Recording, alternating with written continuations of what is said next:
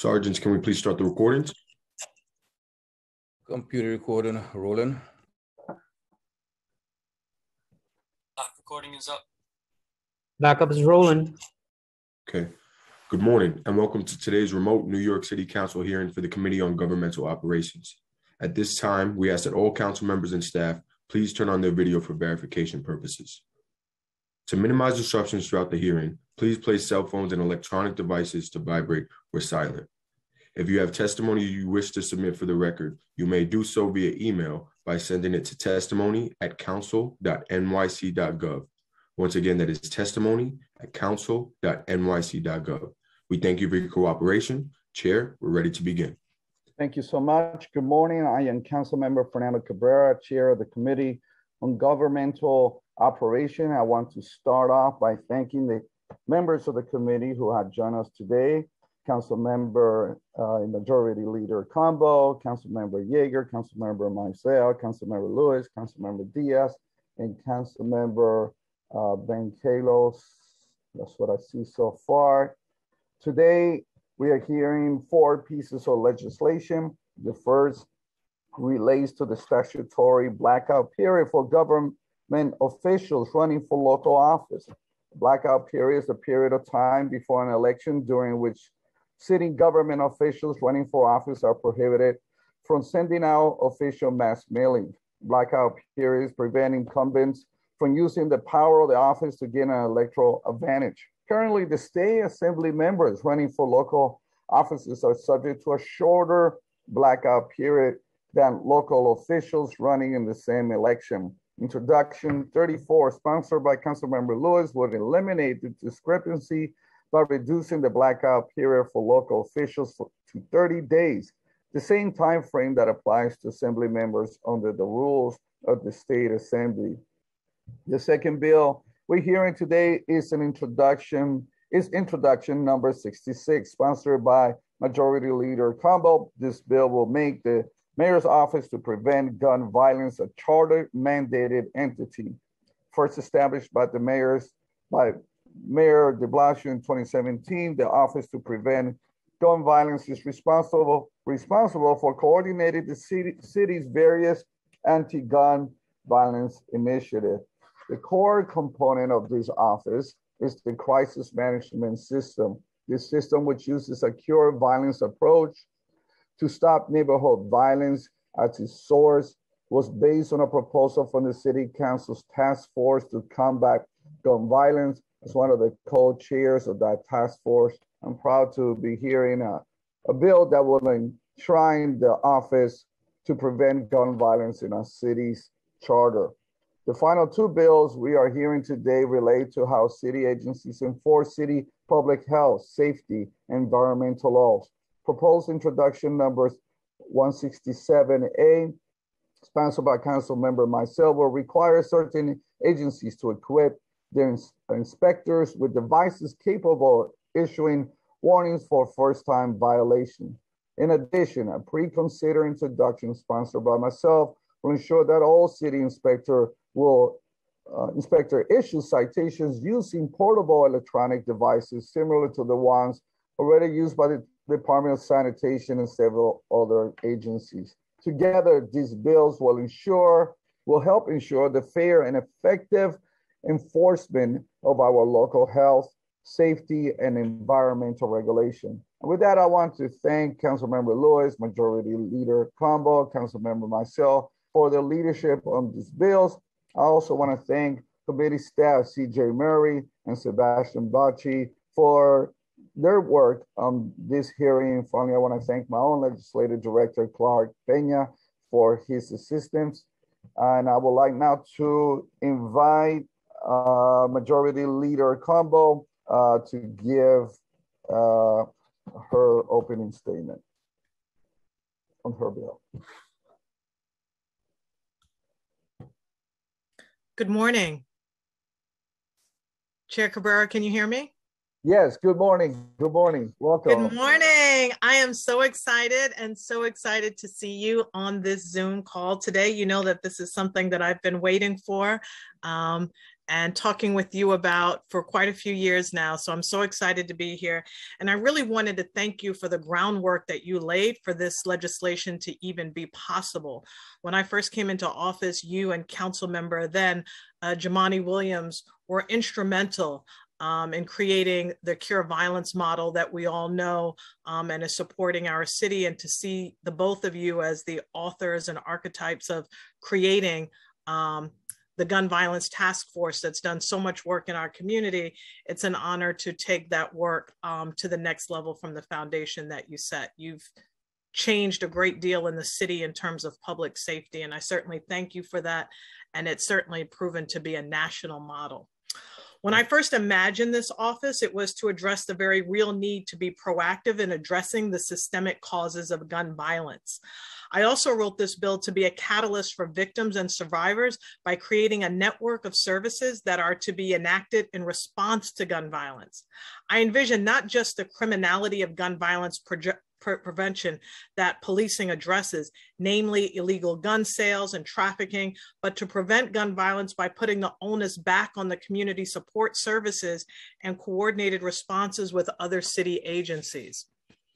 We all know we have seen a surge in gun violence during the pandemic. Murders have increased by over 45% and shooting incidents have increased by 97%. Geographically, the majority of these shootings are concentrated within a small number of Brooklyn and Bronx neighborhoods. Being a representative of both North Crown Heights and parts of Bed-Stuy, two of the highest gun violence neighborhoods, I know this pain personally and consistently. We are a district that is plagued by gun violence daily. I'm here to speak for my neighbors, my family, my friends, and constituents when I say that we need to do more.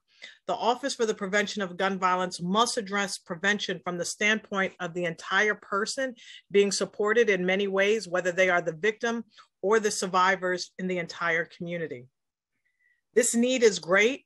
We see schools that are having to help students process the impact of gun violence, teaching professionals becoming counselors, and parents need help intervening with children who are gang involved.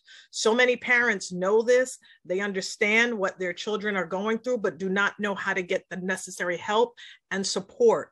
And they don't want to do it in a way that would bring them into the criminal justice system.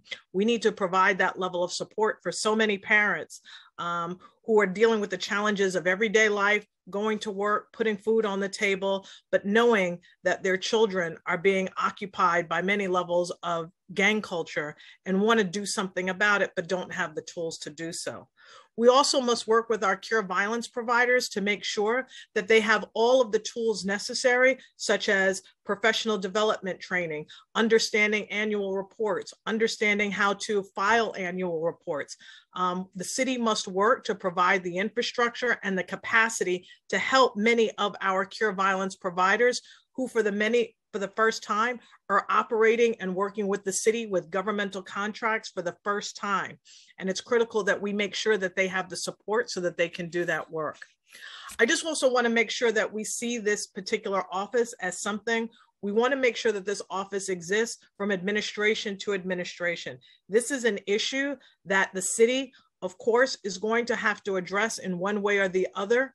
And it's important that the resources are there, both for the preventative purposes. You can't just say you've solved the gun violence issue. You always have to be working in prevention. And prevention essentially means providing our young people with the right resources, connections, opportunities, job training, skills, after-school program, weekend programming. This office should always be doing that work. And I just want to close with thanking so many people who have come forward to testify today. I want to thank you, Chair Cabrera.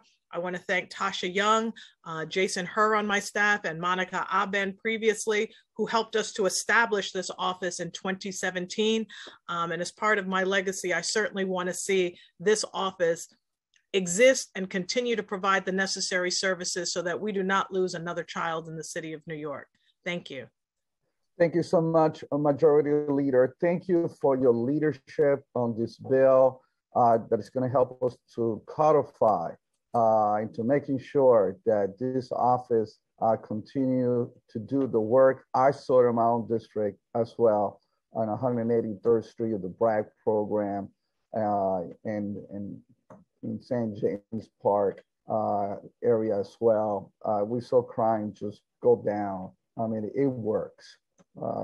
It's the most pragmatic way to deal with violence, gun violence. So I commend you for it.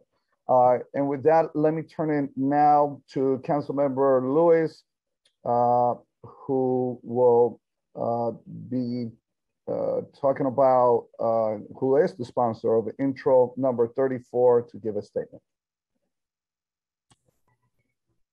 Good morning, Chair Cabrera. Can you hear me? Perfectly. Perfect. Thank you so much for holding today's hearing and for including intro 34, a part of for today's hearing that I actually inherited from former Councilmember Cohen, who introduced this bill 2 years ago. The 90-day period restricts us as elected officials from providing critical information to the community and limits important ways for us to communicate and both to engage with constituents, especially in times during like a pandemic, where emails and social media is the best way for us to communicate with the community.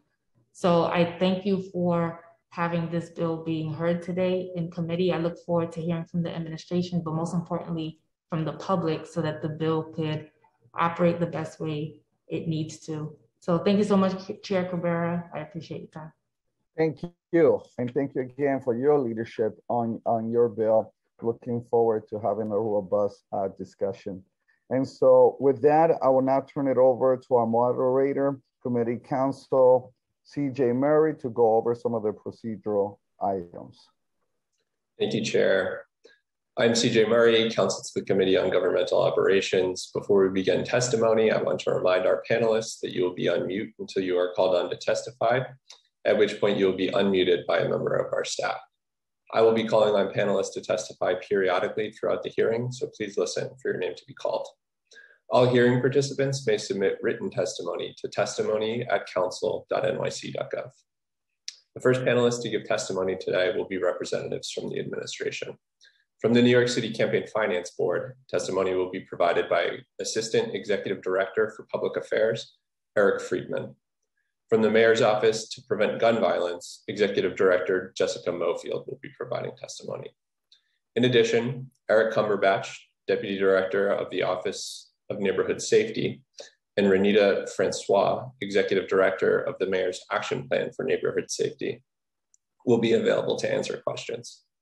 There will be time for council member questions after each panel. During the hearing, if a council member would like to ask a question, please use the Zoom raise hand function, and I will call on you in order. We will be limiting council member questions to 5 minutes, which includes the time it takes the panelists to answer your question. Please note that for ease of this virtual hearing, there will not be a second round of questioning outside of questions from the bill sponsors and the committee chair. Before we begin testimony, I will administer the oath. Assistant Executive Director Friedman, Executive Director Mofield, Deputy Director Cumberbatch, and Executive Director Francois, please raise your right hand. I will read the oath once and then call on each of you individually for a response. Do you affirm to tell the truth, the whole truth, and nothing but the truth before this committee, and to respond honestly to council member questions? Assistant Executive Director Friedman. Yes, I do. Thank you. Executive Director Mofield. Yes, I do. Thank you. Deputy Director Cumberbatch. I do. Thank you. Executive Director Francois. I do. Thank you. Assistant Executive Director Friedman, you may begin your testimony. Thank you, and thanks to Chair Cabrera. Thanks to members of the New York City Council Committee on Governmental Operations and for the other members who've joined us today. Appreciate the opportunity to testify in intro number 34, sponsored by Councilmember Farrah Lewis, which would shorten the statutory period of time during which city officials are prohibited from sending an official mass mailing to their constituents prior to an election from 90 days to 30 days. My name is Eric Friedman. I am the Assistant Executive Director for Public Affairs at the New York City Campaign Finance Board. Under the city charter, public officials who are running for office are prohibited from using government resources to send mass mailings in the 90 days before an election, so the resources meant for governing are not diverted to an election-related purpose. As you know, the CFB is responsible for ensuring compliance with this provision. The 90-day blackout period has provided strong protection against the misuse of city government resources, and this CFB supports keeping those protections in place. However, CFB does support some changes to these restrictions. There are exceptions in the charter so that officials may issue communications during the blackout period that are required by law, are necessary to safeguard public health and safety, are standard responses to inquiries, or are ordinary communications, excuse me, to members of the public. The charter provides little, if any, guidance on the scope of these exceptions, particularly on the question of what constitutes ordinary communications. The lack of detail requires CFB to evaluate each type of mailer that is presented to us in a very short time frame. CFB staff has worked well with the Office of the Council to the City Council, as well as staff in the offices of the borough presidents and citywide elected offices, to provide pre-clearance on certain mailings and ensure there is a common understanding of the standard. However, clearer language in the charter would provide more certainty for elected officials seeking guidance about what is appropriate. To provide clarity, the board recommends the council refine the exception to cover the provision of time-sensitive, factual information that is of potential concern to the recipients. We look forward to working with council staff on this legislation, and I'm happy to answer any questions you might have.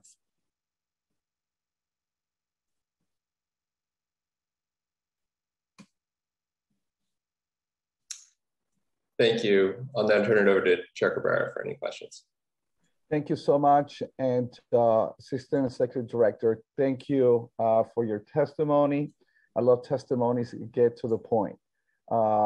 And I just have a few questions, but let me just share someone who previously ran against someone at the state level who saw their mailers come in from the state.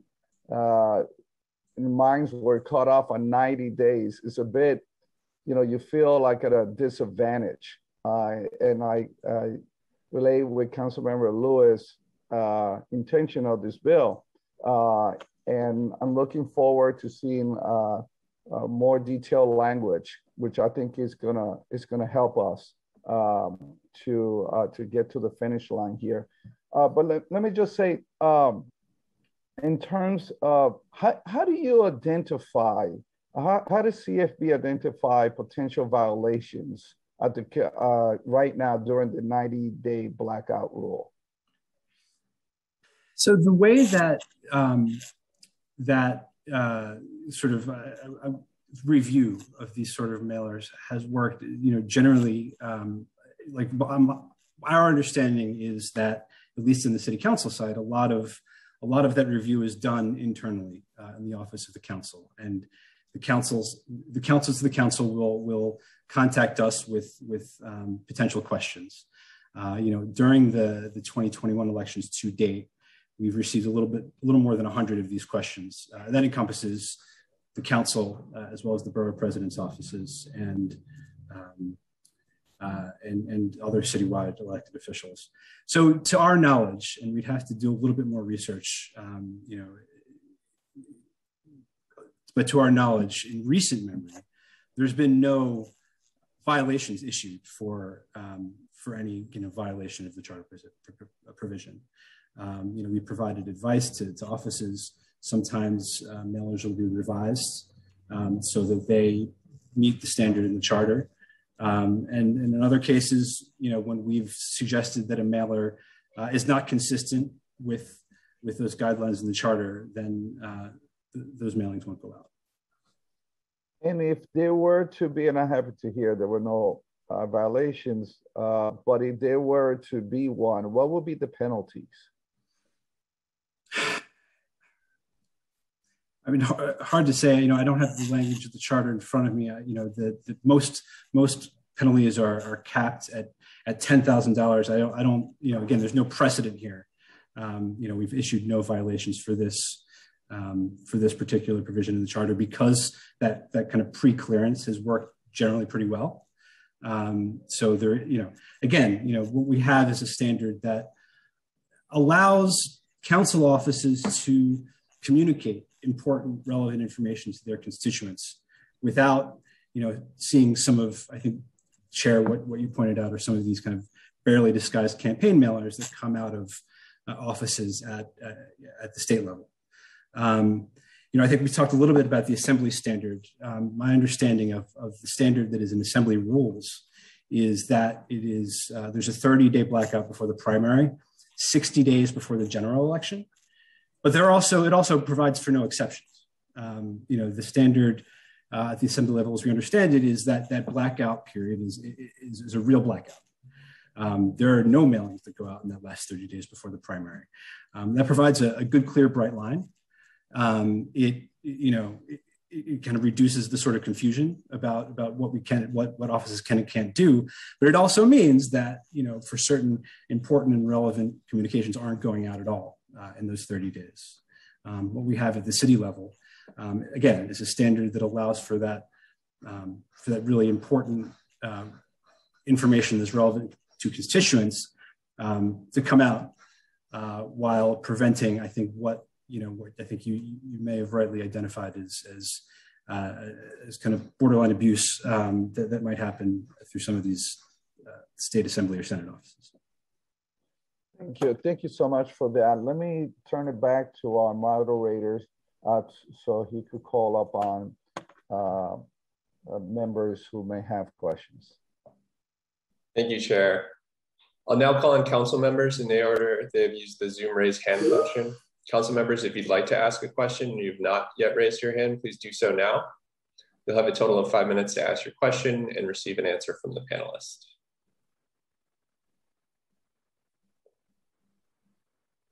And Chair, seeing no hands raised, I'll turn it back to you for, sorry. I see Councilmember Yeager has his hand raised.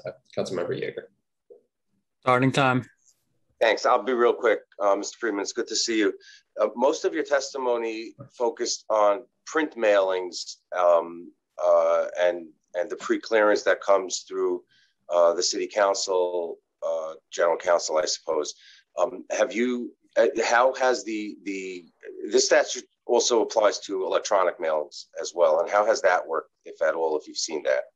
I mean, are you getting requests directly from council members' offices or from borough presidents? Sort of emails work largely the same way that print mail does. We have gotten, emails to review from the office of the council to the city council. Most of that traffic comes directly from the council's office. And we have also heard from individual borough presidents.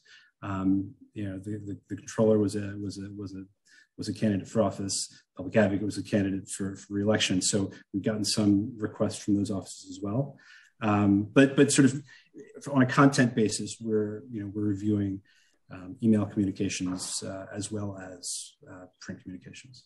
So, and I guess what you kind of answered that you don't really have any cases to highlight of anybody who's been penalized for having violated this provision of the charter. Have you come across, to your knowledge, of that there's been a review of any emails after they've been sent out that weren't pre-cleared, that you either had a problem with or that you didn't have a problem with, or you just pretty much confident that you're seeing everything on a pre-clearance basis?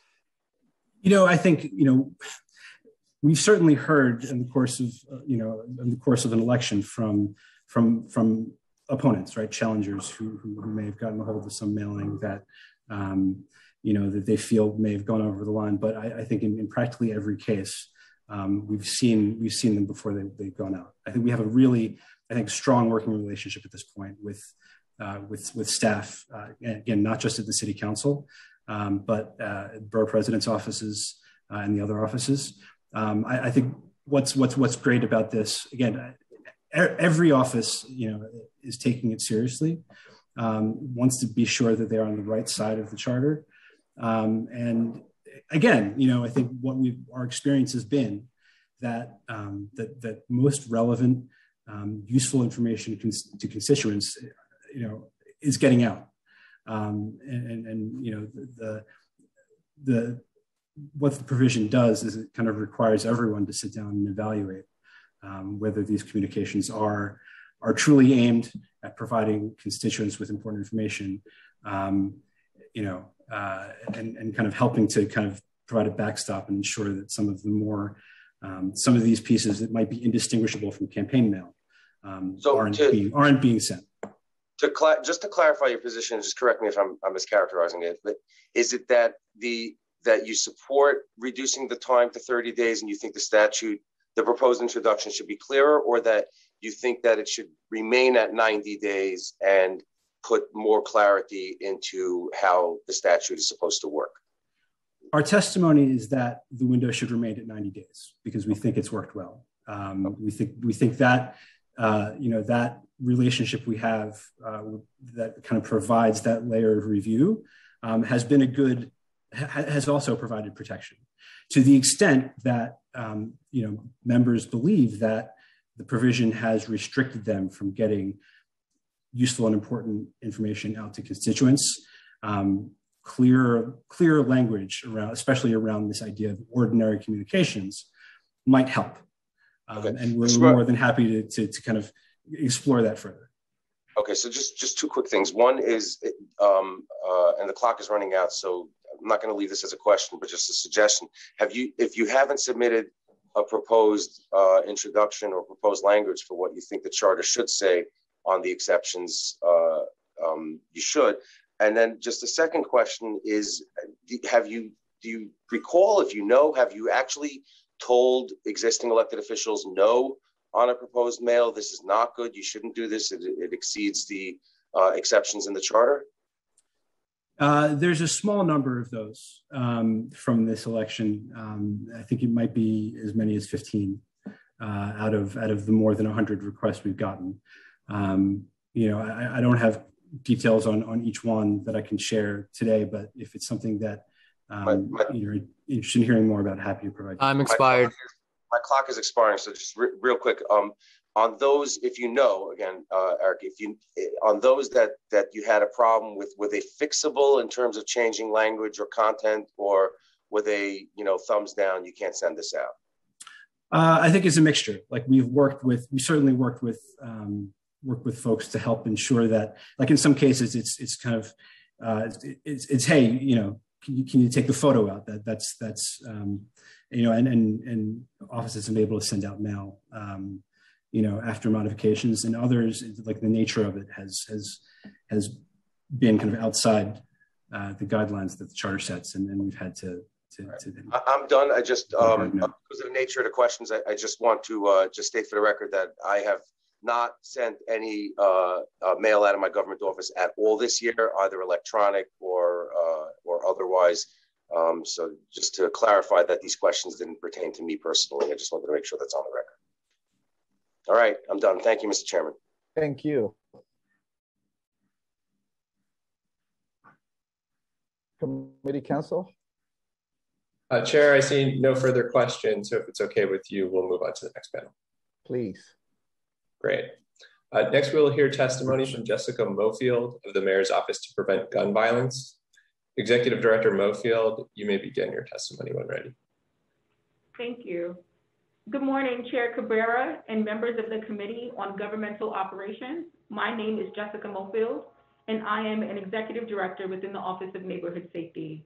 I'm joined today by my colleague, Renita Francois, Executive Director within the Office of Neighborhood Safety, and Eric Cumberbatch, a Deputy Director of the Mayor's Office of Criminal Justice. Thank you for the opportunity to testify about Intro 66 and MOCJ's work within the city's public safety continuum.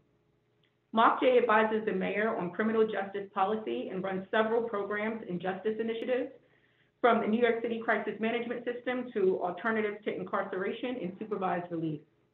We work with law enforcement agencies and personnel, other city agencies, service providers, not-for-profits, foundations, and the public to implement effective strategies that make the city safer, fairer, and one having a smaller criminal justice footprint while improving system coordination. Recognizing the interconnected and holistic nature of public safety and historically disinvested communities that also experience the brunt of over-policing and heightened levels of gun violence, in December of 2019, the city launched the Office of Neighborhood Safety. ONS, housed within MOPJ, is a crucial component of the public safety continuum and is necessary as part of our efforts to co-produce public safety in partnership with local communities. ONS combines the efforts from the Mayor's Action Plan for Neighborhood Safety, also known as MAP, the Office to Prevent Gun Violence, OPGV, and Atlas to share resources and holistic assistance for New Yorkers affected by violence. ONS teams work with our network of residents, community leaders to ensure that more New Yorkers have the agency and ability to define public safety directly for themselves. As such, ONS relies on the strength, experience, and expertise of communities as guiding principles and is committed to ensuring that marginalized communities have access to capital and opportunities. As part of the launch of ONS, Atlas was created to build on the foundations of MAP and OPG's approach to foster deep relationships, invest resources, and support both for people released pre-trial and for the communities that they call home. Given these initiatives' goals of enhancing safety, Atlas, OPGV, and MAP serve overlapping populations in the city's highest crime neighborhoods. All three are a part of a larger effort to reduce violence and prevent and minimize criminal justice involvement by addressing the root causes of violence that have disproportionately impacted ONS service communities.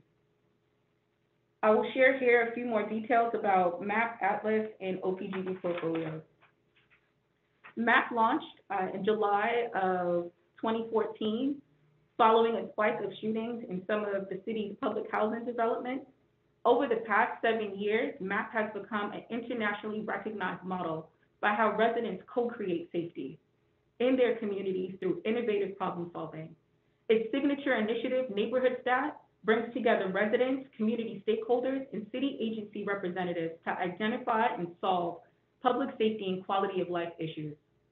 Residents take the lead in safety realization efforts through partnerships with community organizations and various city agencies, including the Police Department, Parks Department, Department of the Aging, NYCC, and the Department of Sanitation. MAP sites across the city have experienced substantial drops in crime over the last 5 years, as compared to similar sites without the program. Atlas seeks to address the risk and needs of individuals released pre-trial on their own recognizance who are at heightened risk of future victimization or justice system involvement. The program offers therapeutic services to address past trauma, mentorship, education, and employment opportunities, and entry into supportive community networks. Launched in 2014, OPGV works to address gun violence through a shift in societal norms and the work of community members in mediating disputes to prevent shootings. The crisis management system deploys teams of credible messengers and community members whose backgrounds allow them to connect with and motivate at-risk individuals. The 29 sites where they implement the Cure Violence model in mediating conflicts on the street and direct New Yorkers to resources that can create peace, support healing, and this also includes a year-round employment program, mental health services, trauma counseling, and other opportunity-related centered resources. This initiative has brought measurable benefits to communities citywide. Researchers have found that across CMS sites, shooting victimizations fell by over 28% over the first 24 months following a site launch compared to the 24 months prior to the launch. With gun injuries down 33%, researchers also found that CMS increased trust in police and decreased residents' reliance on violence to settle disputes. As part of the city's historic investment in public safety and in partnership with the City Council, the mayor has increased his investment and commitment to the crisis management system by doubling the city's investment in FY22. The administration continues to increase and improve its commitment to innovative programming that enhances safety within communities. I especially would like to thank the council and bill sponsor, Majority Leader Cumbo, for providing the opportunity to strengthen ONS work through Intro 66, which would amend the city charter to codify the Office to Prevent Gun Violence. The administration is grateful for the council's support, and we look forward to working with you to amend the bill to strengthen it even further by addressing root causes that challenge public safety. Amending Intro 66 to include the work of the interdependent initiatives that comprise the Office of Neighborhood Safety will provide the necessary stability to continue this work far into the future. In addition to providing stability to the ONS portfolio, Intro 66 also honors the administration's and the council's joint commitment reflected in Resolution 1584, the police reform plan that the council approved in March of this year. Thank you for the opportunity to present testimony on ONS work, and I'm happy to answer any questions. Thank you. Thank you so much. I'm really excited to hear about the work that you have done and have accomplished. As you can imagine, you know how I feel about this in light of the fact of we saw, you know, myself and Council Member Jermani Williams, now he's the public advocate. We saw it at its very inception, and where you have taken it is well beyond the imagination of what all the founders were there, who were there, and in the discussions that took place there.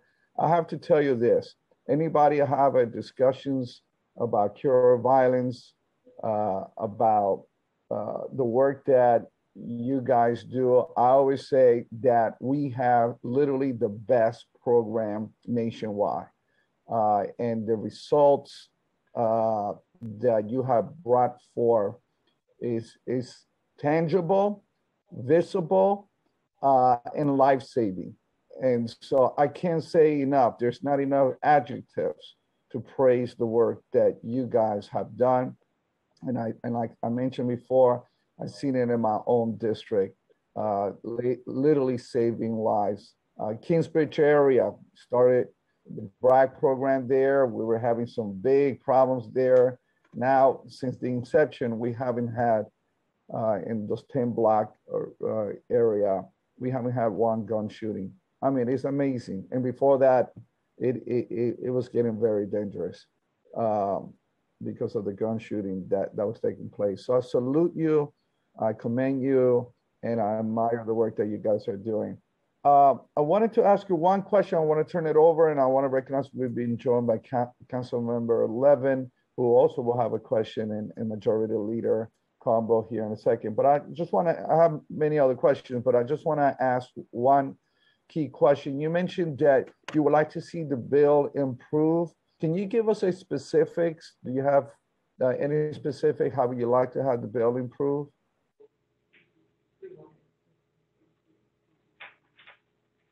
So in terms of improving, I think it's more so about being able to build upon the foundation that we talked about through the 3 initiatives. Being able to continue to be innovative and continue to build upon the work that you all have been at the forefront of leading so that this can actually take place. So when we use the phrase improve, it's just the space and grace to continue to grow and evolve in this work under the codification of the Office of Neighborhood Safety. Thank you so much. Let me turn it over now to the sponsor of the bill. I have to tell you, she's been a vanguard for this bill. She was relentless. We gotta pass this bill before I get out. I'm termed out in the council, so I had to salute her for again. She's been fighting for this bill, and it's so good to have her join us. And I know she has some questions, then I'm going to turn it over to Councilmember Levin.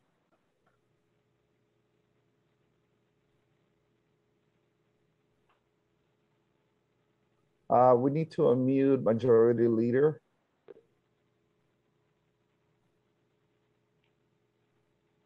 There you go.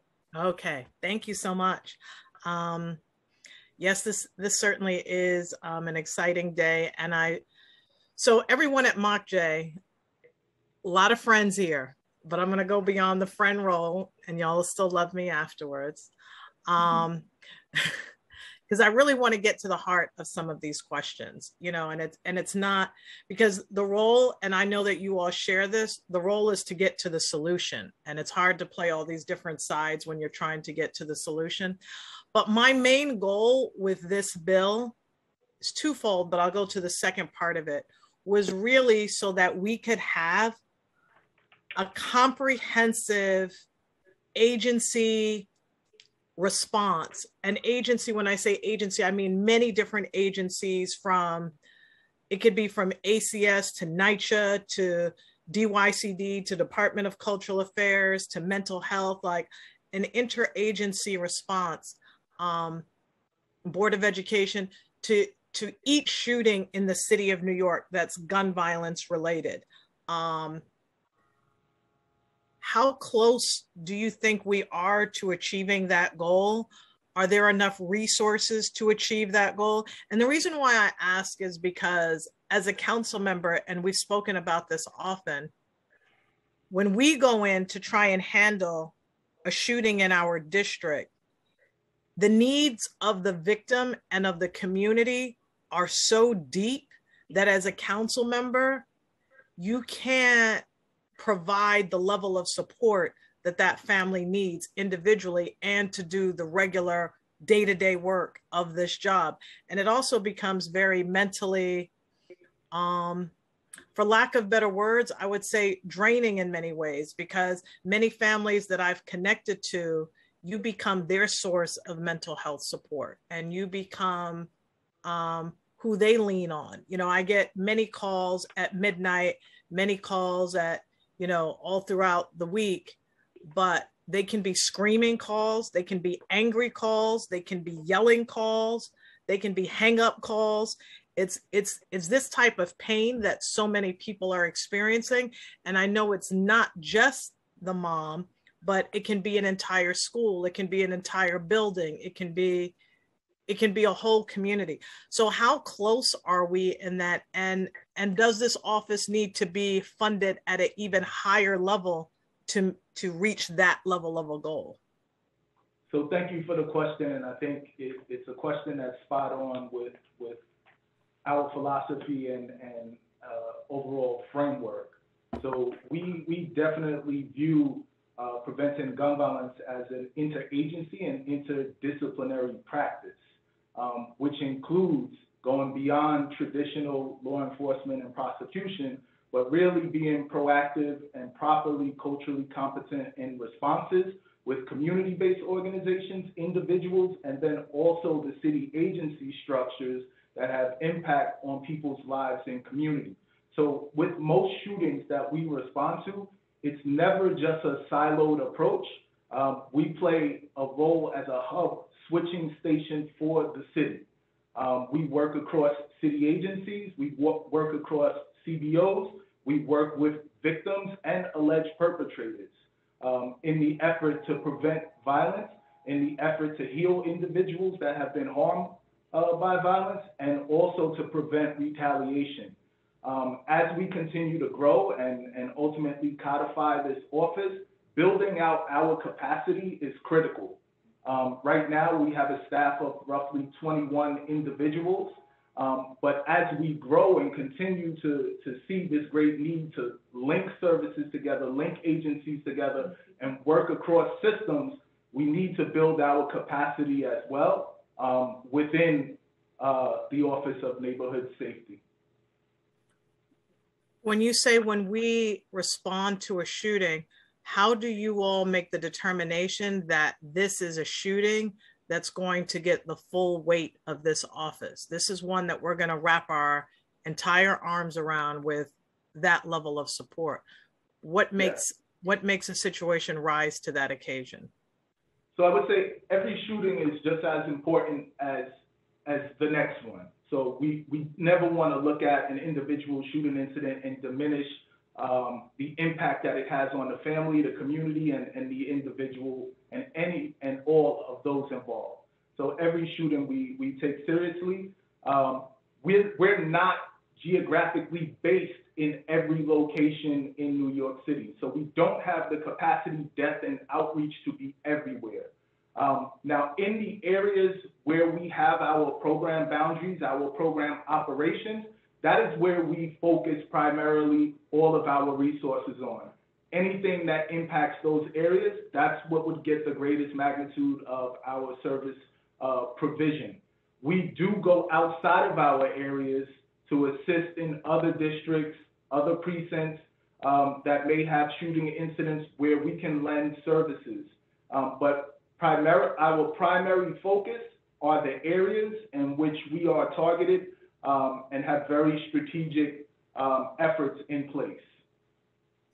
What would you say in terms of one of the questions that, I mean, it's a bit complicated, but let's say with shootings in our city, in our different communities, how long would you say you have both the capacity to follow victims of gun violence and their families? So, you know, the trauma of a shooting lasts for a very long time, and a lot of people are still dealing with the psychological impact of it.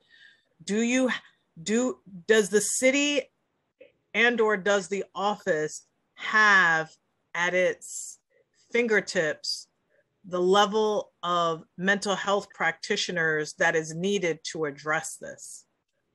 So I think that's a great question. And, you know, coming out of COVID, the initial impact of COVID-19, a lot of our work was really geared and centered around victim services.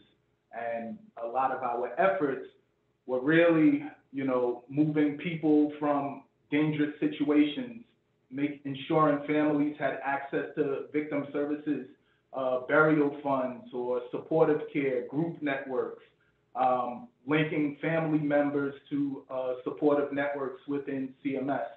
And that was a huge undertaking by our office. I think as a city as a whole, the amount of harm that has been done as a result of COVID-19, losing individuals through the pandemic, but then also having a pandemic on top of an ongoing endemic, or the epidemic of gun violence, this syndemic has really took its toll on community. And I think we can never have enough culturally competent healing organizations, individuals in community. And if there was ever a time to increase that, it's now. I want to make a suggestion from, and then go into a bit more questions. I think from my experiences with the mental health protocols with the city is that for many communities of color, mental health is such a foreign dynamic in terms of something that we access for help, that I believe that a person should be seen 5 or 6 times before all of the protocols and bureaucracy of getting that mental health happens. So for example, when you go, you know, there's a question of, do you have insurance? We want you to fill out these forms. Do you have a check or money order or payable so that you can pay for these mental health services? Do you have this? Can you access that? I feel like with many people that they are in such need of support and assistance that going through the bureaucracy, I have found, has turned a lot of people off, and they just say, oh, they wanted $75 from me. Oh, they wanted a copay. Oh, they wanted all my insurance. I didn't have insurance. Oh, they wanted these things. I feel like we need to change that so that we can at least get people in, and then start to talk about later on down the road, do they have these things once we've received them, made them comfortable, gotten them to see the goal of what it is that we're doing, and how this can be a resource of help and support, as well as, you know, I've also heard a lot about many of the spaces that people go to are not so welcoming or not the most therapeutic of environments, where they seem more, they seem more like they're like trauma spaces in a sense. And it further makes people say like, I don't want to be in this space, or I don't want to be here. So it's, you know, when you have the money to pay for mental health services, the spaces are really nice with comfortable couches and leather this and nice tablecloth that. Not necessarily saying that, but I'm saying something that's more comfortable and welcoming to individuals. I also wanted to ask, I noticed with the Vision Zero campaign that with the legislation came a whole marketing campaign. And I feel like marketing is really important, where they would have the billboards that would talk about it. You know, if you're going 50 miles per hour versus 25 miles per hour, what could have happened, what it would have looked like. And these are like all over the place. Has there ever been any sort of budget put forward from this office in terms of like, you know, you're having people like, let's say Taj Gibson from the New York Knicks, who's doing a lot of work on this, saying da da da da da da da about it. You're having a lot of the people in the NBA, in the hip hop industry, and all these spaces and places. And when it's Go Orange Month for Gun Violence Awareness Month, we turn the whole city orange and we talk about it. And we have all of this because I feel like there's this thing where the city wants to address gun violence, but they also don't want to put it out there that we have a gun violence issue in our city. But you need to have the same level of citywide campaign with the same level of, you know, like if you were to put a picture of me saying like gun violence is not the way to go, that's not going to have the type of impact as Taj Gibson saying that that's not the way to go. And I just call him because I'm not much into basketball and he's probably the only ball player I know right now. But I'm just saying in that sense, we need to have like a citywide campaign with credible messengers who young people look up to for help, for support, you know, because we're asking young people to change their way of thinking. And when you get into that space, you often need someone to speak to when you're that angry. You need someone to walk you off the ledge, in a sense, from hurting or harming someone else. It's kind of the same, you know, it's kind of the same dynamics as suicide prevention, like creating ways and spaces for young people to channel their energies in other ways, but also to say that, you know, that maybe some of the same industries that might have glorified this are now saying this is not the way to go. Yeah, so I want to touch on first the recommendation solution that you gave, which I think is spot on and critical to providing any quality of service and care, especially after a horrific incident. So removing barriers and really ensuring that people aren't faced with bureaucracy in times of crisis is definitely part of what we do as we work with individuals on the ground and how they relate across government and how they relate across agencies. So that's always part of our work. We approach this work from the standpoint that oftentimes agency and government do more harm to the community as opposed to healing. So our approach is actually spot on with what your recommendation and solution is embodies.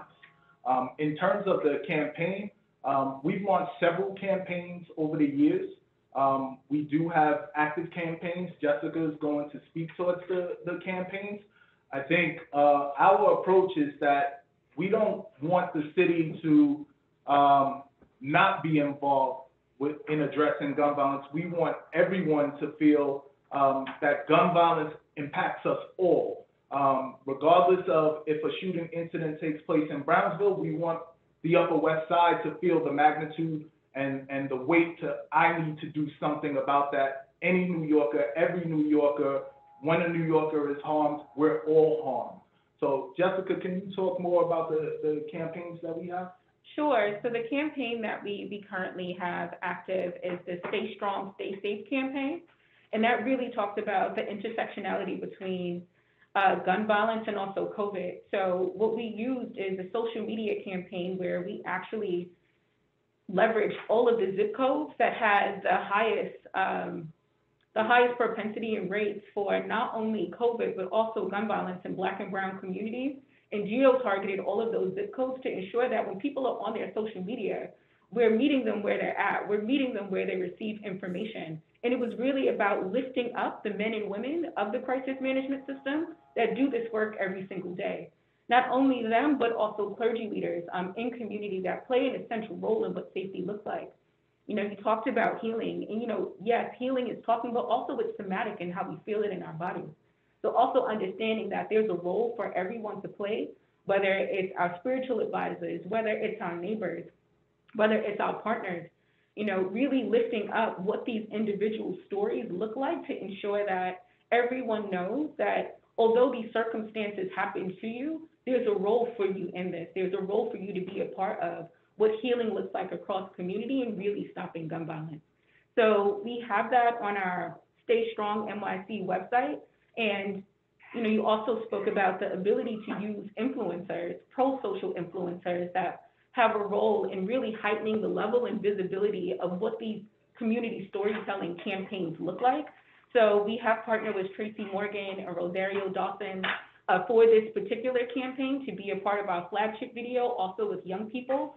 And in addition to that, we've also leveraged radio during critical times throughout the year, whether it's right before Memorial Day weekend, as you know, the unofficial kickoff, right before Labor Day, and also, pre-COVID, when we had, a weekend with no shooting, we was able to amplify the voices of our community members by partnering with iHeartRadio to do that.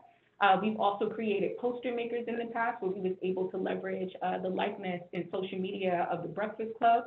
So we actually have a call to action for any influencer that has a huge social media calling to join us in putting out messages for people to stand up to peace, because I think the biggest thing in not only talking about behavior and cultural change for community, those narratives and messages also humanize people and allow for even greater and deeper interagency connection, because it's changing culture within those agencies as well once they have access to those stories. I think that's a good foundation, and I think that's headed in the right direction. I guess I'm a bit out of tune.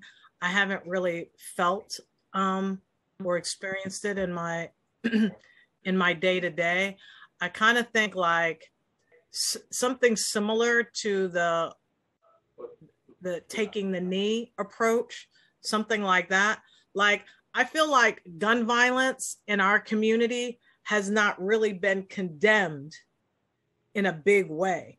And I feel like because it's not condemned in a big way, because it's both psychological, because you realize that when someone pulls a trigger, you're ending your life as well as their life, right? So two families and the subsequent community are both harmed. So it's hard to attack in your own community when that happens, because you're now knowing that two families are going to be impacted in the same way. But there's nothing that I've never really, just speaking honestly, like, there's so many celebrities that have come from New York City, from Jay-Z to Nas to Puff Daddy to all these basketball players to all of this. There's nobody that's out there that's really like, nah, man, that's not the way, that's not cool. That's not what we support. That's not what we, there's no NBA night where they say like, we're condemning this violence in our communities. Like, this thing has to be like it has to be a full campaign that is in every single thing that we see and do, because it's kind of treated as a neutral thing in our community. It's neither highlighted nor condemned. It just happens, and people kind of in their own silos have to deal with the aftermath of it, the reality of it. But there's nothing that's really condemning it in that kind of way. So I'll just, because I know I don't want to take the entire time away from my colleagues, and I have other questions, and I would like for them to get in before we lose those, and hopefully we can come back to me. I just wanted to, follow up finally with the question around the office that I would like to see it do is more capacity building.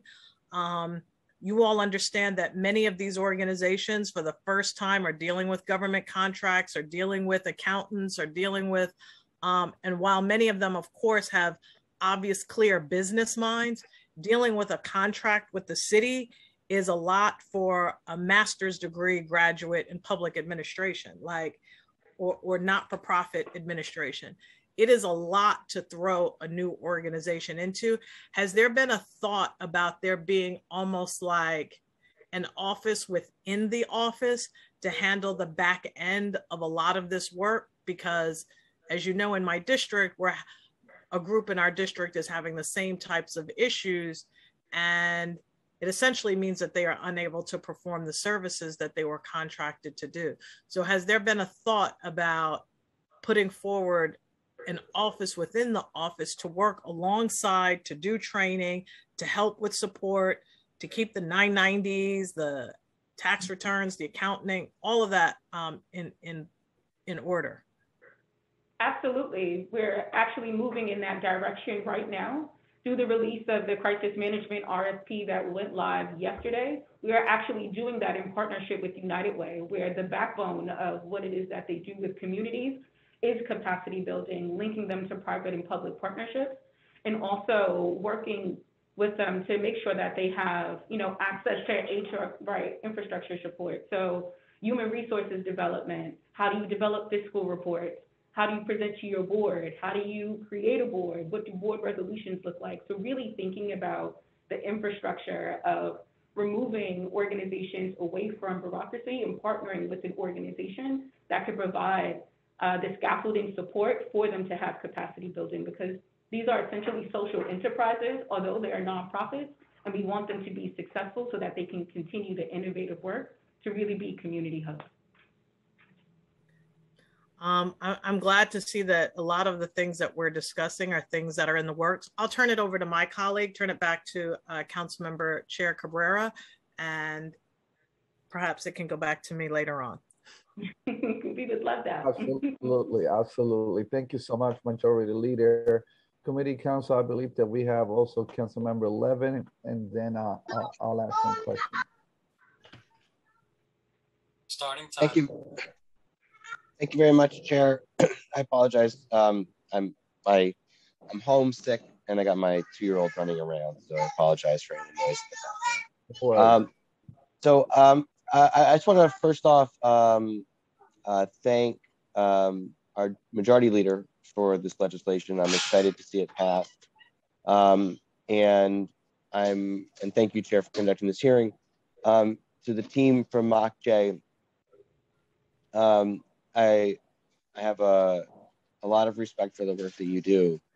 I want to thank Renita for being part of the group that worked through a restorative justice initiative that we're going to be hopefully seeing funded starting at the beginning of the year. That came out of the process that closed Rikers. I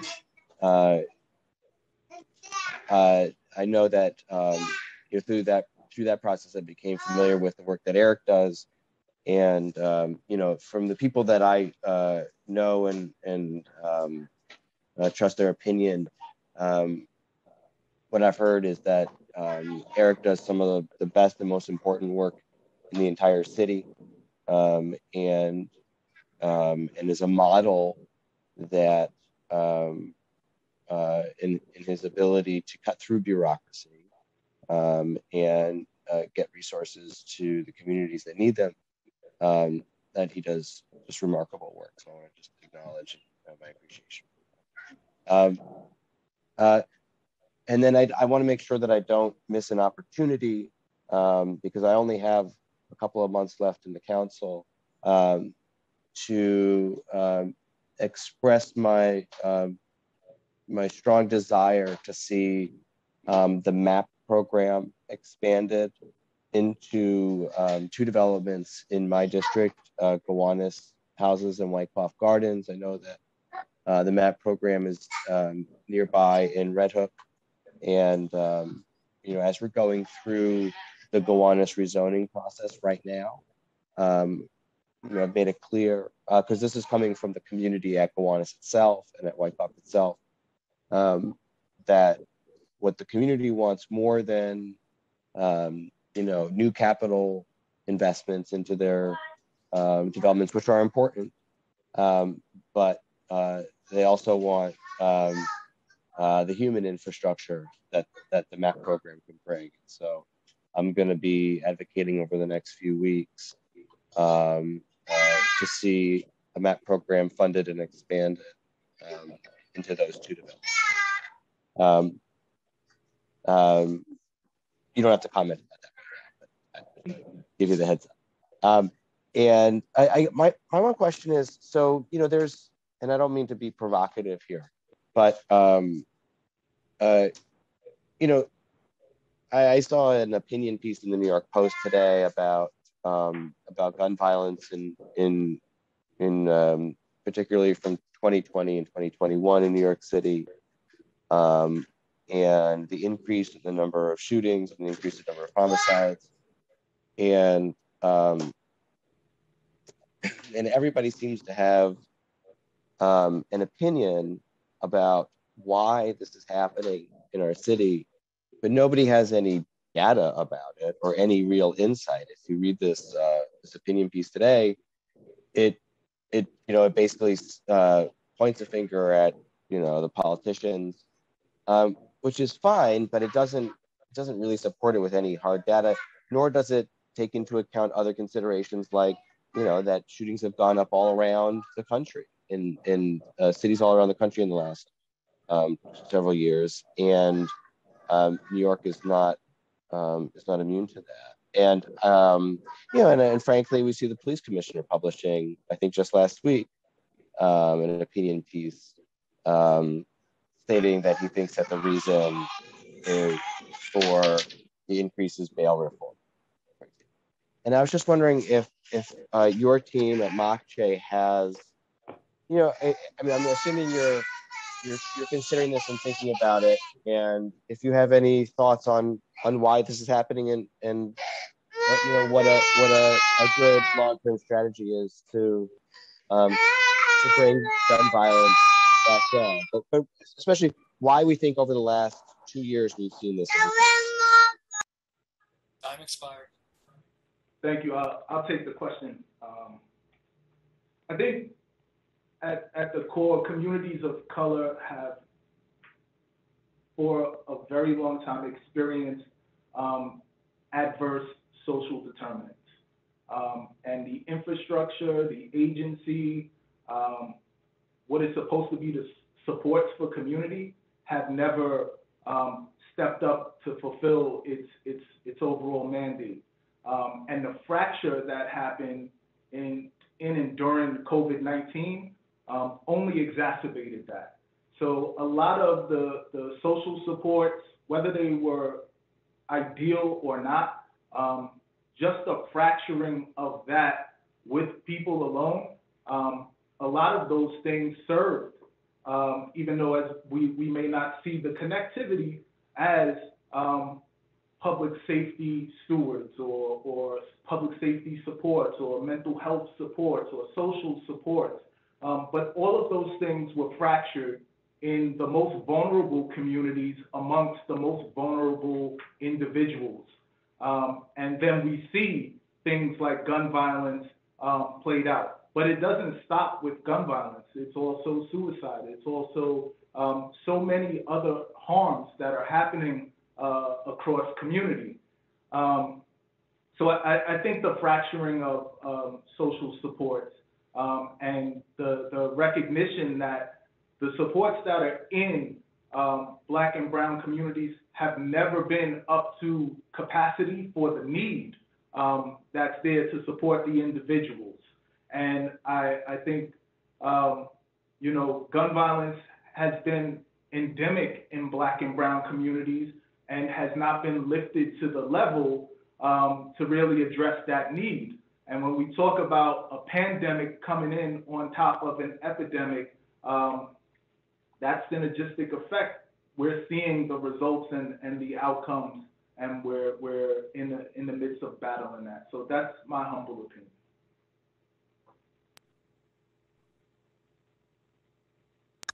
Thank you very much, Mr. Cumberbatch. Do you do you see, sorry, I got my second. Do you see the investment in your effort being enough right now, or do you think that this is a question of dollars and cents in terms of resources, or are there other kind of programmatic resources that you could use from the city, and other partnerships from the state or federal government as well? Yeah, welcome all partnership. I think there's always a need for further resources. We're under-resourced, and there's a need for resources, but not just throwing money at problems or issues, really letting data drive us and evidence inform what the interventions need to look like and how we continue to build and tailor them.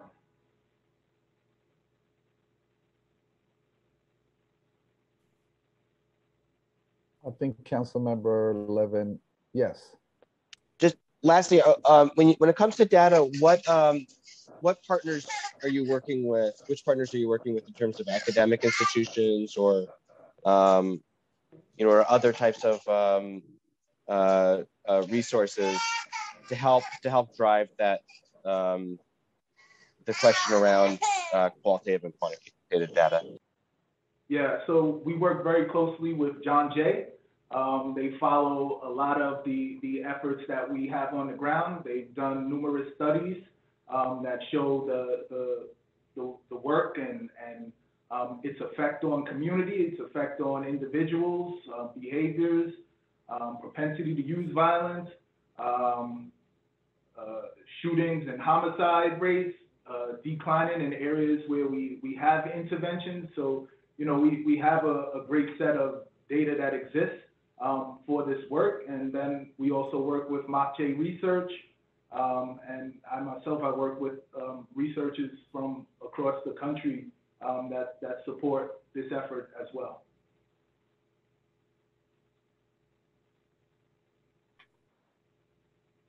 Councilmember Levin? I think he's occupied. All good, Chair. Sorry. 2-year-old duty. Sorry. But yes, thank you very much to the MOCJ team. Thank you. Thank you so much, Councilmember. And that is indeed a greater mission.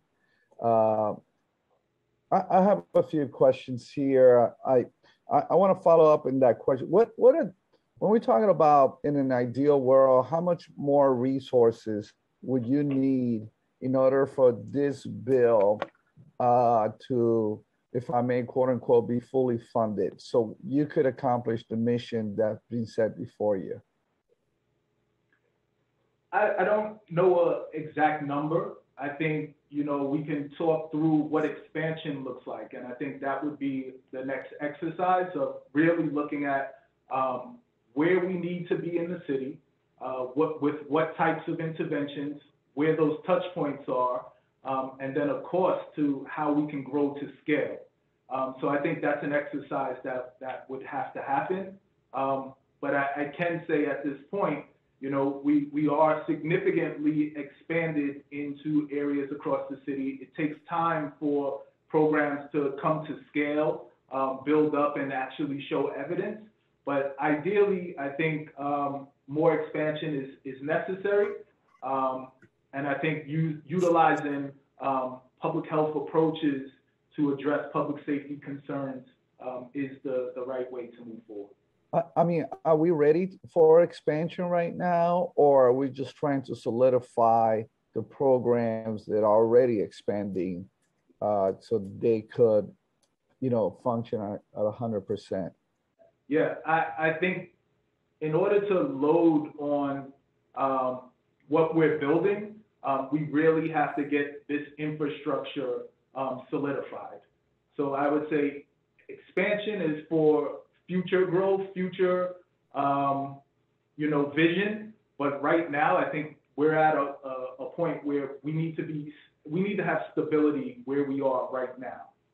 And I think that's building the staffing capacity of ONS, to strengthen what is being deployed in community. How many more staff do you need in your office right now? How many staff does the police department have now? I would say, you know, we want to be comparable to other city offices that exist. So, you know, when we first started this, we started this with one person, then we scaled to 2, 3. Right now, with the merger between the Office to Prevent Gun Violence, Mayor's Action Plan for Neighborhood Safety, and Atlas, we're roughly at 22 people. And it's very important for everyone to understand that, you know, these services are interdependent. And OPGV's focus is primarily on individuals and changing culture. And MAP is focused on environmental concerns and the structures how the structures relate to people, and Atlas wrapping families around with supports. So, you know, as we build those structures and think about expanding, it's really not only expanding just Office to Prevent Gun Violence, but if we're going to do this from a holistic approach, it's expanding in all 3 of those areas. And I really believe, you know, it's a substantial expansion. Yeah, you know, if you could start coming up, there are people in the Zoom call who's going to have, you know, who are going to be voices into the next administration. And so it will be helpful if we have that now, you know, when I mean now, I mean in the next couple of months. So that could be spoken into the next administration. So, you know, there won't be a lag in terms of planning and in terms of projecting the needs for the office. I had a couple of more questions. I know Councilmember Diaz has questions too. I wanted to ask you, you know, as you know, the Office to Prevent Gun Violence is now housed within the Mayor's Office of Neighborhood Safety. What was the goal behind this move, and how has this move affected the work of the Office to Prevent Gun Violence? I think, well, first, the thought or the idea behind this is that all of these programs enhance one another. So if we're going to do initiatives, roll out initiatives that address public safety, they should be tied together because it only increases the impact and the touch points. All of the programs, as I previously stated, play off each other in different roles.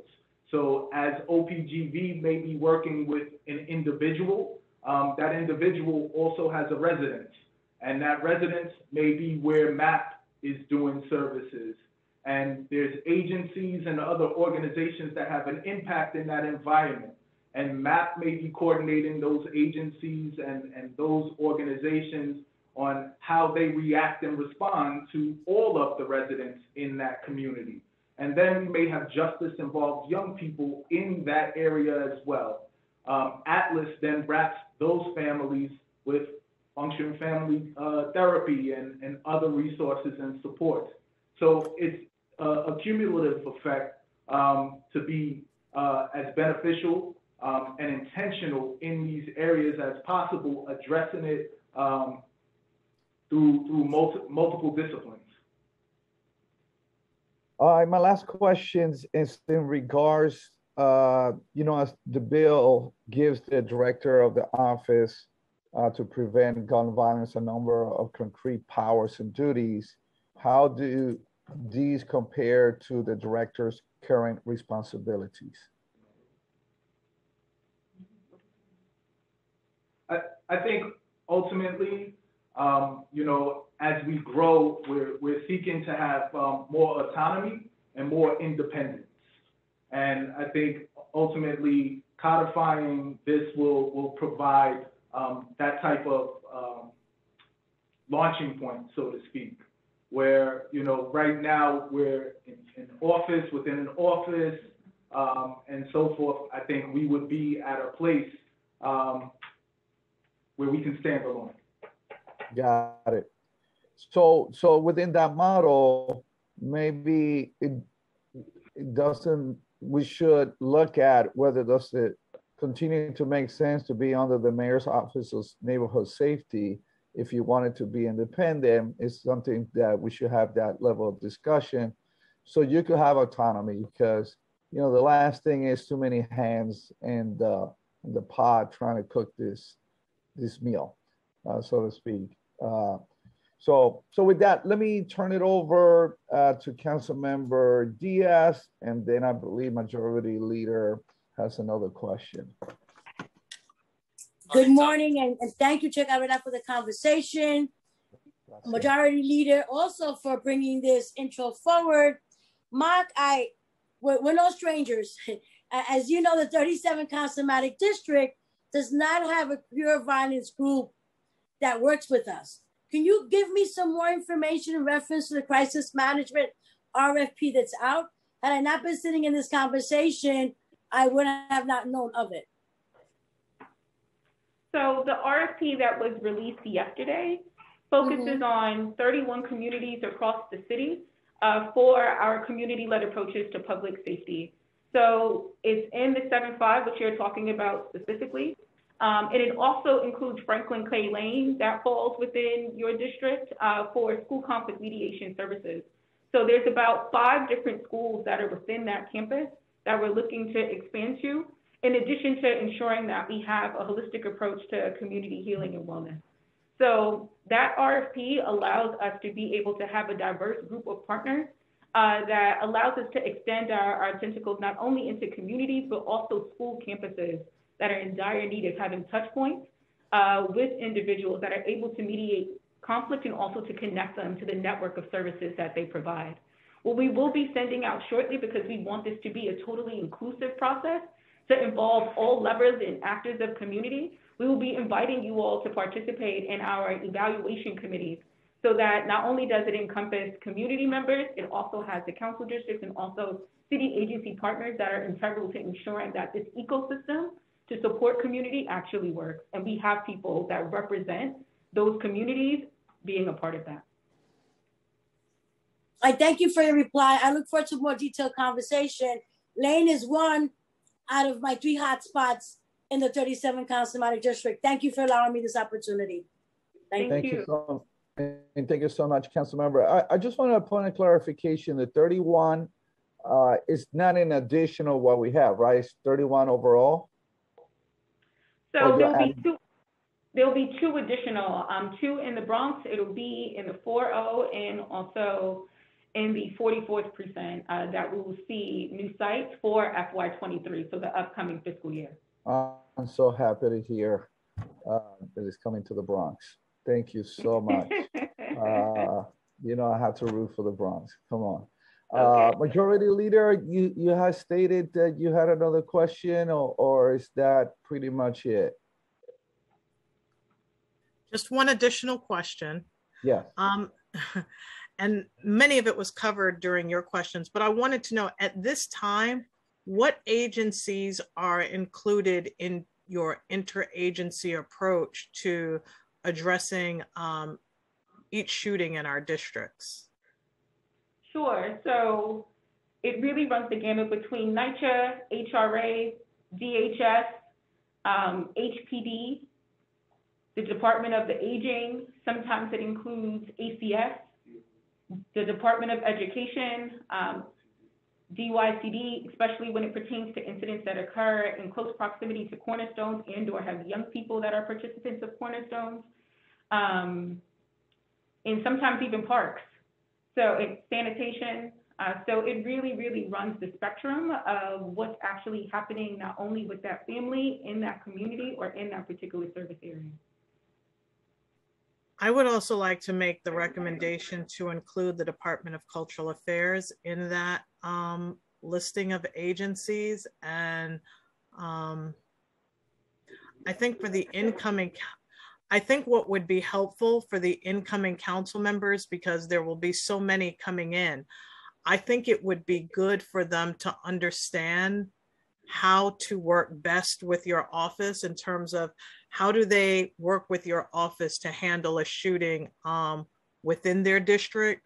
What are the resources? What are the what are the things that they can do to provide for a family so that they can be that intermediary to resources and services. I also just want to add in closing that I think that it's important that the new incoming class just get that proper training, because it can be a very overwhelming experience attempting to address issues of gun-related violence in our districts. And I think that that would be really helpful if they had a real understanding of how the office functions and works and what they can expect. But I'm looking forward to seeing the capacity of this growing. I think it would also be great if there could be more, I guess, events in the district, the same way prior to the pandemic, there was the Mayor's Office to Combat Domestic Violence would do these types of forums and seminars. I think it would be really important to do some, like, in a positive light, like the Mayor's Office to End Gun Violence, but perhaps under a different banner, in a sense, to say, like, here's a fun event for youth and teens. Here's how you can get a job. Here's how you can get career training.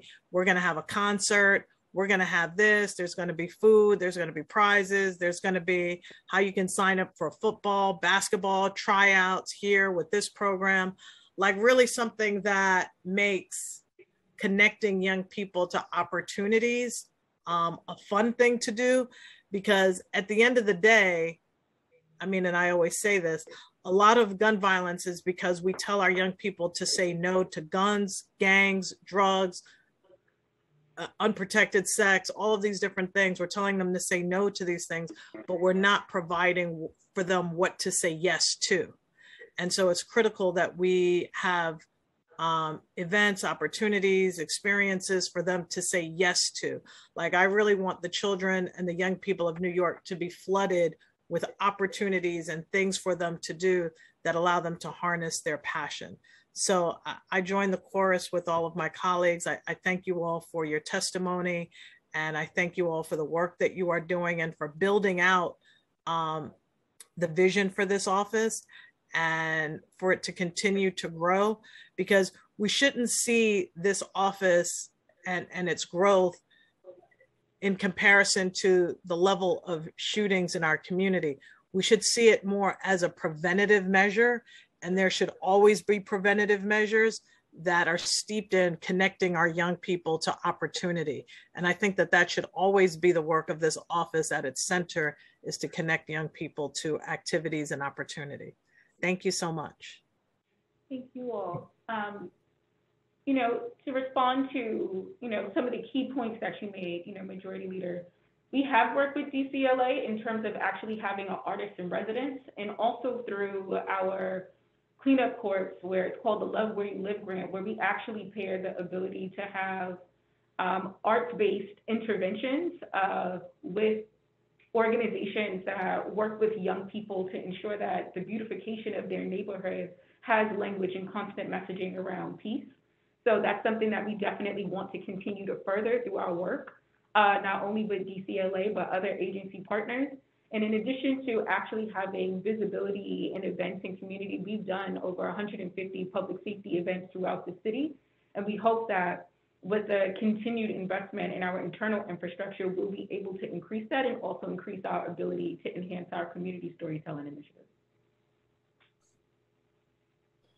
Thank you so much. Let me just accentuate the need for the next council members.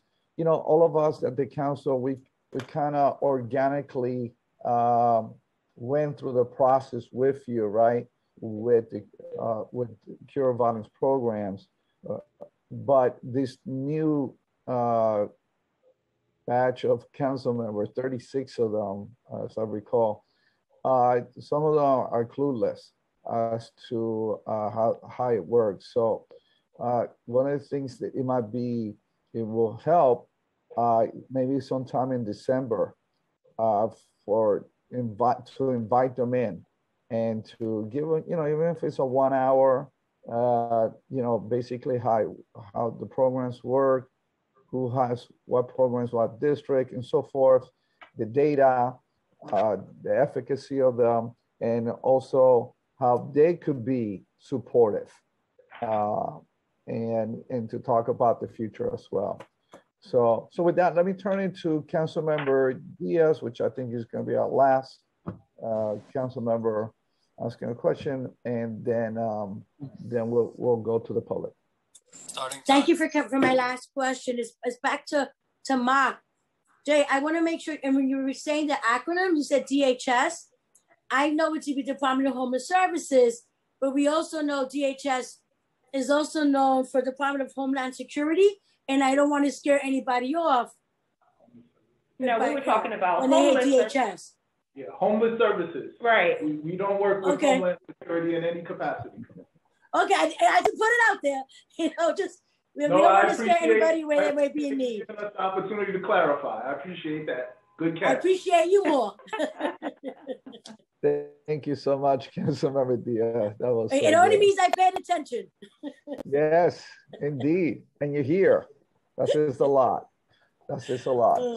You always care. Thank you. He's so in touch with the community. So with that, let me turn it over to Committee Council. And I want to thank Mike J.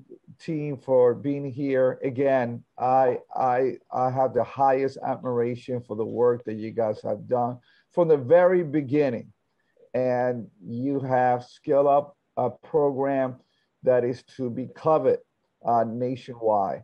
And you have truly modeled how it works.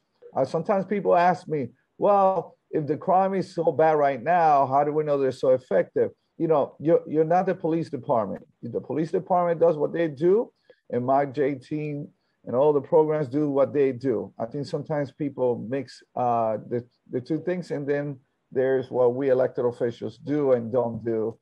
They contribute, and plus everything that is going on in society. But I have to tell you, you have really come through, and you truly deserve the trophy of admiration. Thank you so much. Committee Council. Thank you all. Thank you. Thank you. We'll now turn to public testimony. Please be advised that for this portion of the hearing, we will be calling on individuals one by one to testify. Each panelist will be given 3 minutes to speak. Please begin once the sergeant has started the timer. Council members who have questions for a particular panelist should use the Zoom raise hand function, and I will call on you after the panelist has completed their testimony. For panelists, once your name is called, a member of our staff will unmute you, and the sergeant at arms will set the timer and give you the go-ahead to begin. Please wait for the sergeant to announce that you may begin before delivering your testimony. I would now like to welcome Tom Speaker to testify, followed by Ben Weinberg, and then Beverly Newsom. Tom Speaker, you may begin upon the sergeant's announcement. Starting time. Good morning, Chair Cabrera and members of the Governmental Operations Committee. My name is Tom Speaker, and I am a policy analyst at reInvent Albany. reInvent Albany is a watchdog organization that advocates for open and accountable government. Today, I'm testifying in regards to introduction number 34 of 2018. reInvent Albany strongly opposes this legislation because we believe it would unfairly benefit incumbents during elections. While we understand that elected officials may want more opportunities to notify constituents of important information, allowing for mailers so close to an election increases the chance that funding for constituent outreach will be used to improperly influence voters. We note that the current law restricts New York City incumbents from mailing their constituents for only 6 of the 48 months officials are in office, unless they run for other offices. New York City prohibits sending mailers within 90 days of an election, but the New York State Legislature's limit under the Assembly's rules and the Senate's guidelines is typically 30 days, though the State Assembly's limit for general elections is 60 days. Some localities have no limit.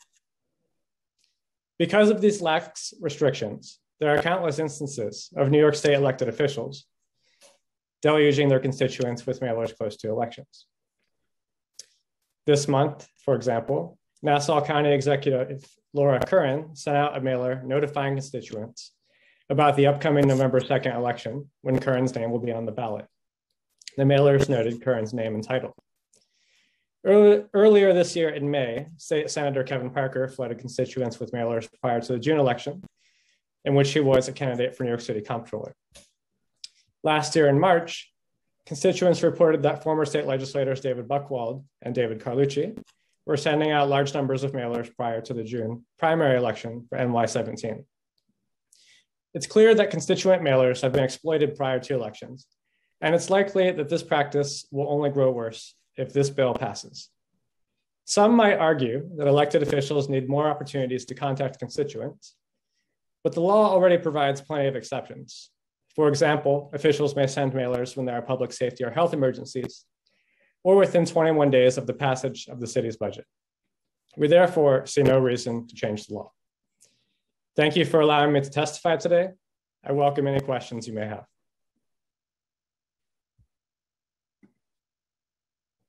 Tom, one really quick question. I noticed that, and thank you for your testimony, and I hear your concern. But what I didn't hear, and maybe you could address, what happens when you have a city official running, or vice versa, Assembly or Senate, or running against a city official, and it puts the city official in a great disadvantage. I experienced that myself in one of the races I had.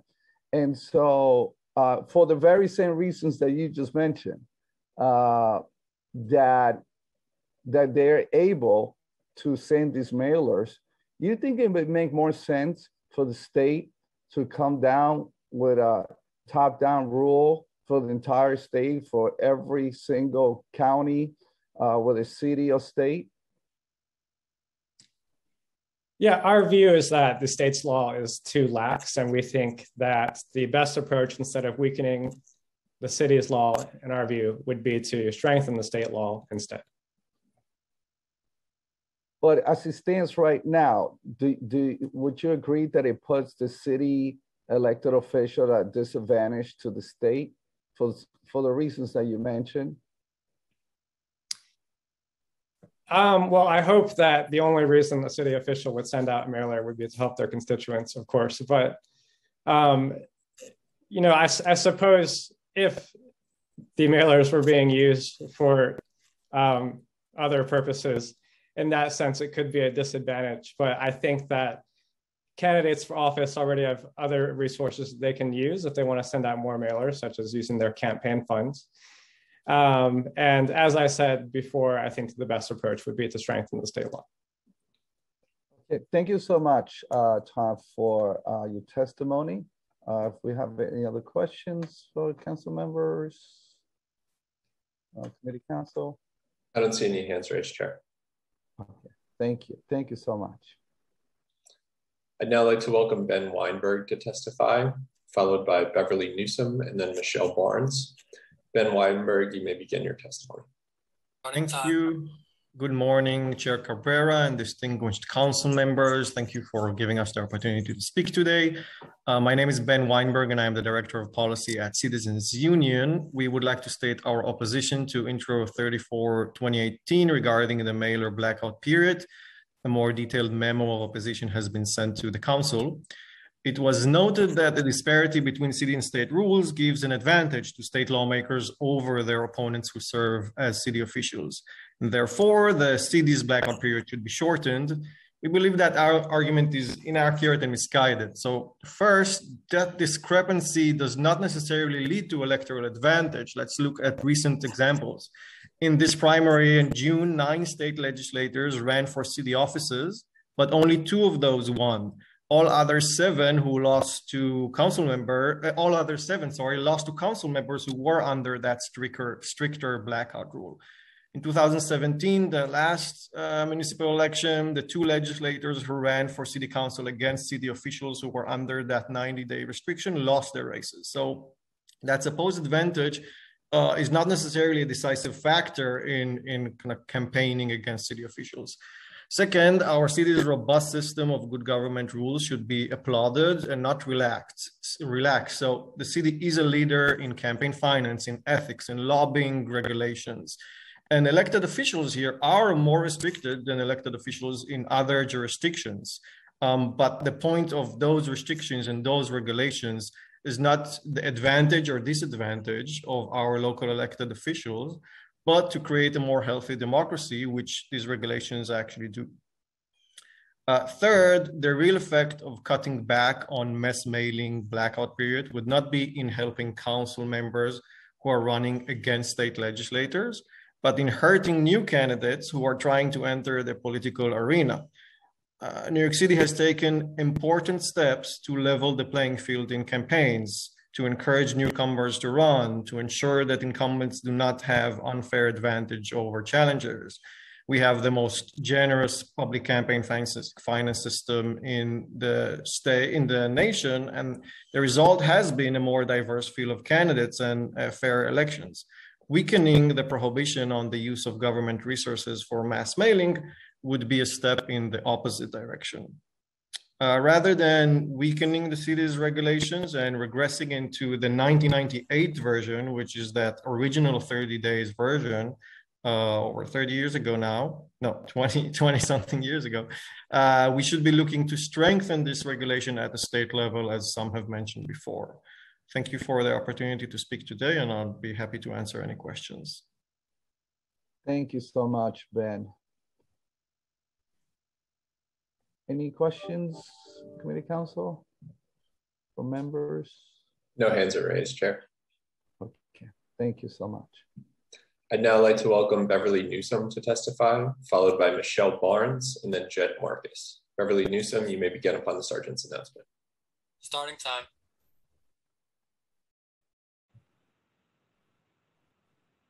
Good morning.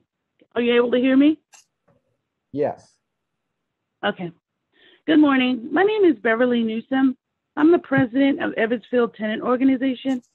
The Office to Prevent Gun Violence should be part of the charter because we need to always have an agency that does more than react to shootings and deaths resulting from shootings. Currently, when a shooting occurs in our community, we see candles, caution tape, and police cars. In some communities, this only closes windows and quiets voices, setting the stage for another occurrence. Being a part of the charter expounds the importance of gun education and support to communities experiencing this type of violence. In my view, support should be a mixture of former police officers who are now trained as mental health professionals mixed with civilian mental health professionals. The credible messengers should be individuals professionally trained to communicate effectively and to defend themselves, because sometimes that may be necessary. All not-for-profit staff should resemble the community they're supporting, therefore very diverse. Funding needs to not be influenced by changing politics. Communities should be the driver of the proposed actions, policies, and the focus of the organization. A community advisory board should be created to support the not-for-profit in all things. The size of the credible messenger staff should at least match community affairs, including NCO officers of NYPD. This credible messengers team should be funded to expand by the same percentage of gun-involved crimes. Credible messengers should not just show up because of a crime, but will be doing outreach in the community continuously. Recently, Evansville experienced a shooting which resulted in NYPD cars on the patio, caution tape, and signs asking residents to turn in individuals with illegal guns for $1,000. No communication to the community, nor was there community engagement. Some residents expressed discomfort with both the shooting and the level of policing. We do need change. Thank you. Thank you. I'd now like to welcome Michelle Barnes to testify, followed by Jed Marcus and then Anna Miranda. Michelle Barnes, you may begin upon the sergeant's announcement. Starting time. Yes, good morning. My name is Michelle Barnes Anderson, and I lost my only child for gun violence. And I believe that the Mayor's Office to Prevent Gun Violence should actually stay standing as a permanent agency, because your family is not the only person that you need or the only people that can help you get through this. You also need organizations that can help you get through the red tape and the bureaucracy.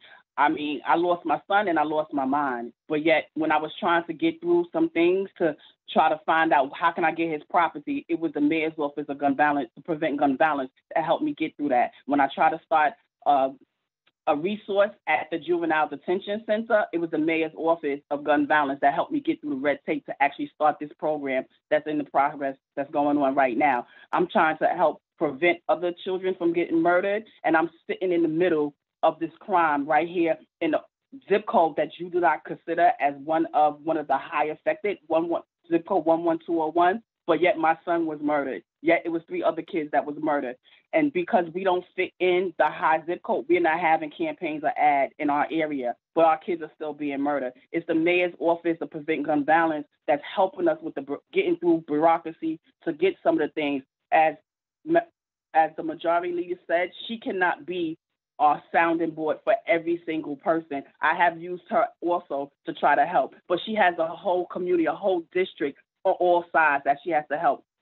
And this organization, they can come in and they give a call with the mayor's office of to prevent gun violence, and people respond, people answer. Mothers like me are sitting right here and can't get through a lot of different things, and that also plays a big part on our mental health.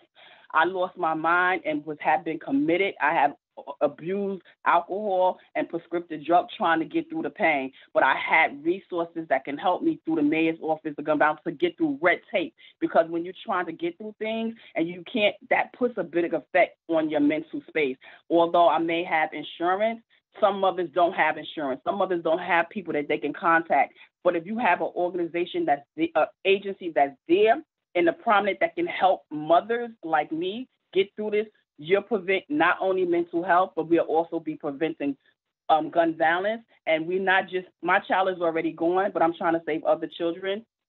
And the mayor's office can help to prevent from both sides of the barrel, from the front of the barrel and behind the barrel. So I think this is something that should be standing agency. It shouldn't matter because we have a high statistic in one area, because what if the statistics go low? That means that the gun violence is going to stop, so we don't need the office anymore. No, the office needs to spend to make sure those numbers stay low. Thank you.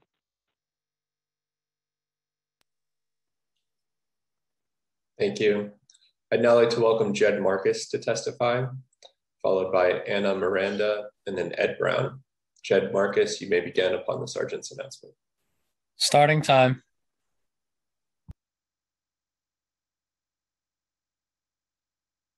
Jed, we can't hear you.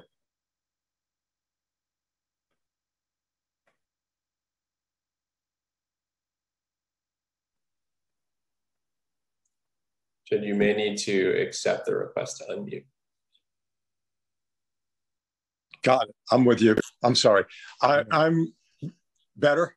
Yes, perfect. Yes, I'm with you, coming to you from One Community, which is an organization in Fort Greene and Clinton Hill.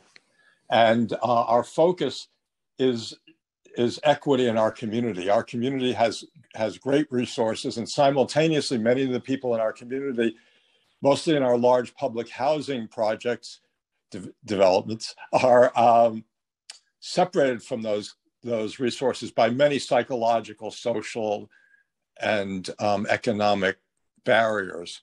And so we work closely with the council member to make sure that resources are generally available. I would like to say that, number one, we support the bill. Number two, I think it's important that the bill state and the general recognition be that community violence is a public health issue and not a criminal justice issue. And it's a public health issue that requires the integrated response of the many agencies that the majority leader mentioned. And that has to be integral to the operation, not only of the office, but on the ground, day-to-day support for people in the community, that there has to be a vehicle on the ground which enables all the agencies that we mentioned, mental health, family services, education, criminal justice, and social work, to respond to the specific needs of individuals in our community who are at risk. The final thing I'd like to say is that many of the people who are engaged in violence are locked in situations that give them very few alternatives. And again, I'm repeating some of the things the majority leader said. Many of the people who are on this call have a wide range of alternatives. Their lives offer them many vocational, educational, recreational, spiritual alternatives, whereas many of the people who are involved in gun violence and at risk within our community have very few alternatives at a time when they are making major life choices. The people who are most at risk are making choices about their peers, about their schools, about role models, about their futures, and they're modeling new things. They're changing their clothes every day. They're changing their hair every day. And so these are young people who need outlets that are not currently available to them. And so in addition to looking at violence that's occurred, it's very important that we look at prevention by offering people a wide range of resources. And so I would suggest that an important function for the office is working with organizations that marshal resources within our communities.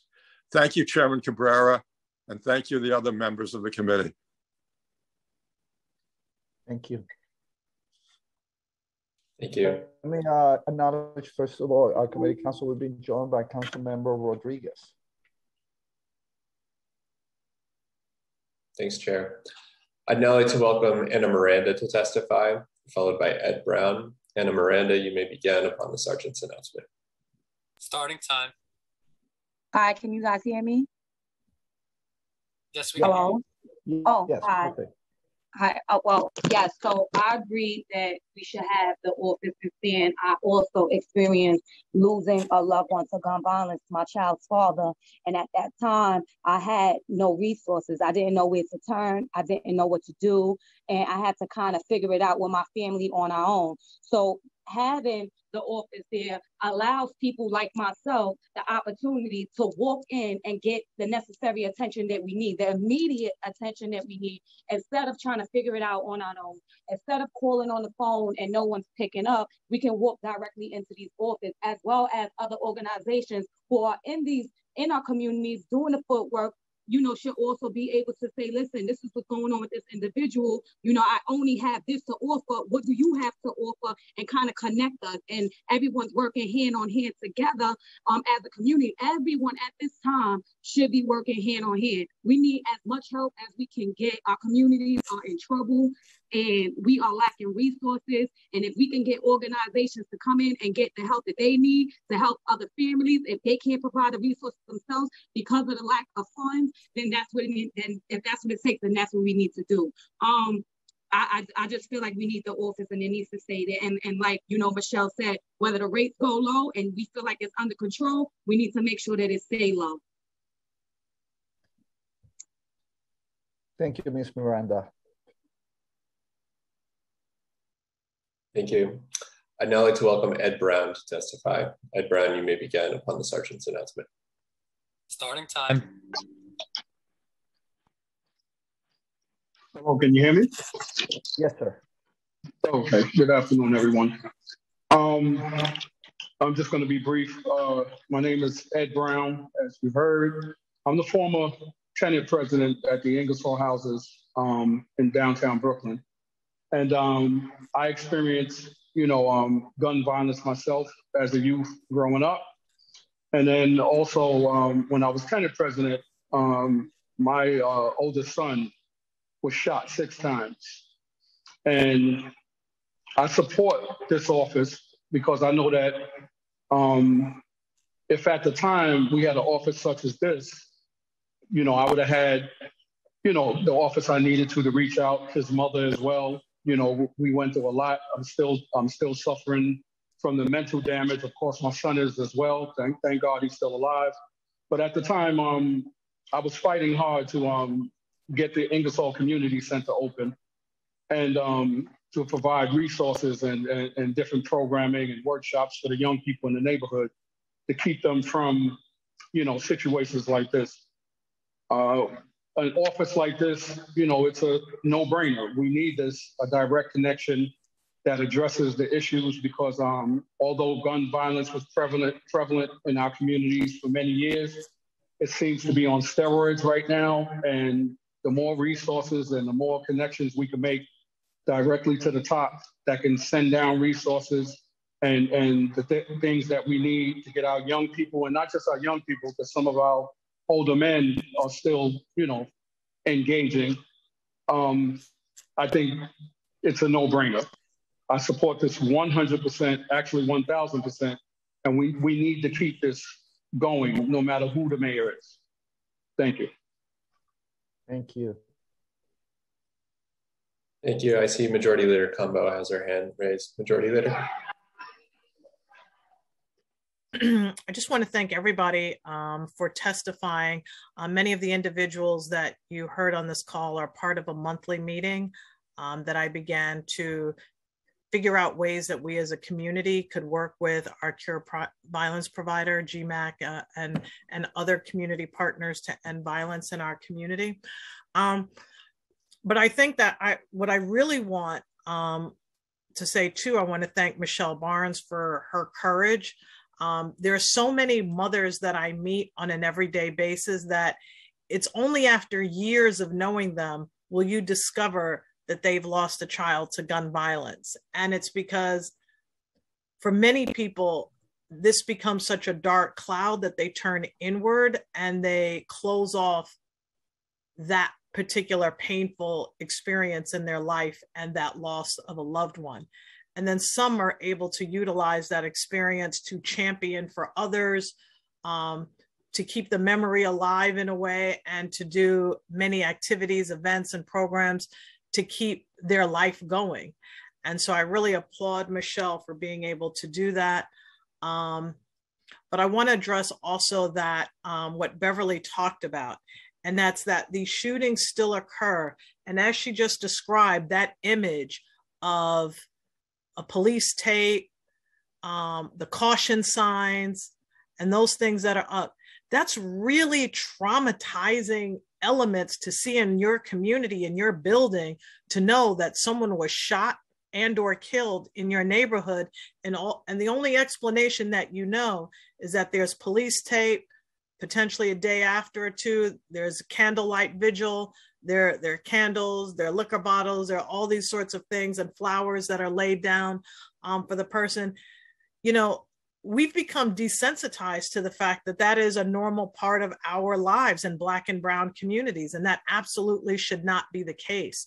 So my goal is, you know, for this office to really be that on the ground so that people understand, you know, obviously we want to prevent, but in that period and space where we're addressing these issues, that community in Ebbets Field, not even just because of the incident she described, just decades of caution tape, need that level of support within that development and many other communities to address the issues, the trauma, the terrorization of losing a child. And for me as a mom of a 4-year-old, when I just think about now that I'm a mother, all that goes into bringing a life and bringing a life into adulthood, it's unfathomable that somebody could take that away from somebody else. And that level of trauma is so deep that it can't be a thing that's kind of glossed over. It can't be a pamphlet. It's got to be real, deep, therapeutic, psychological help that'll never make that person right again, but to help them to be able to manage and to turn that pain into something that can become livable or productive for them to help others. So I just hope that while we're codifying, God willing, this office into law, that it's also expanded to provide more, because caution tape on your way to school and candles burning should not be the reality that our children or anyone becomes so desensitized to that it just becomes a way of life. So thank you so much. Thank you. Thank you. I'd now like to welcome Divine Pryor to testify. Divine Pryor, you may begin upon the sergeant's announcement. Starting time. Thank you so much. Thank you so much, and good morning. My name is Dr. Divine Pryor, and I am the President and Chief Executive Officer of the People's Police Academy, located at Medgar Evers College in the City University of New York. I first want to say kudos to the Majority Leader, Lori Cumbo, because I think that she spoke volumes in laying out all of the different dimensions to the trauma that individuals, their families, and communities experience as a result of gun violence. And the fact of the matter is that for far too long, we've only dealt with the symptoms and we have not dealt with the causal factors. I think that the Office to Prevent Gun Violence should be a permanent office. I think it should be signed into legislation. I think that it should have been long ago. And I think that when it is, and I believe that this attempt to do so will be successful, that when the Office to Prevent Gun Violence actually is a part of the legislative mandate, that we will actually have a foundation to build on. But one of the things that we need to be aware of is that the Office of Gun Violence has done something that most offices that are similar to it around the country have not done. What has it done? It has, first of all, raised awareness about the whole issue of gun violence and really promoted the idea of a public health approach to violence as opposed to a law enforcement approach. For years and years, we've only used law enforcement as the heavy arm to address violence, not realizing that the violence that we see across the country is really symptomatic of a lot of deeper issues in communities that historically have not been addressed. Issues around poverty, issues around concentrated housing, issues around poor quality healthcare, issues around inability to properly educate our children have all contributed to the environment. High rates of unemployment, mass incarceration, all of these things have contributed to the conditions which we now see as violence manifested in so many different ways. The other thing that it's done is produce policy. The office hit the ground running and began to address policy that made it possible for other agencies who otherwise would not have been in this arena to actually take part in creating an environment where we could be safer and we could be healthier. And that is monumental. So you have the Department of Education and the Department of Health and the New York City Housing Authority and the NYPD and so many other city agencies working collaboratively in cooperation with each other to co-produce public safety. And then the third thing it did is put the community at the forefront. They realized that those who are closest to the problem are also closer to the solution. And so they immediately began to recruit individuals who had some involvement in the system, some involvement in lifestyles that were less than safe, and asked them, what is it that we could and should be doing to address expired. violence? Thank you so much for the time. There's more. I'll provide the remainder in writing. Thank you so much. Thank you, Doctor. Thank you. I believe we've heard from all of the registered witnesses on the call. So at this time, if it has not been called and you wish to testify, please raise your hand using the Zoom raise hand function.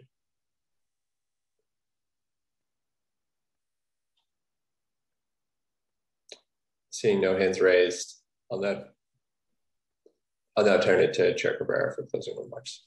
Thank you so much, Committee Council, for a great job that you performed today. And also I want to thank Sebastian Bacci and also my Legislative Director, Clark Pena. I want to thank all of the sponsors of the bills that were mentioned today. Thank you for your leadership. Looking forward having greater discussion and so we could get them to the finish line. And I want to thank all the committee members that are still here, like Councilmember Yeager and Councilmember Levine. Thank you, and all the other council members that participated. And last, let me thank all of you who testified today. Your input is valuable. It's taken into great consideration. And we want to make these bills better because when we make them better, we're able to have a better city and have a better execution plan. So with that, we conclude today's hearing.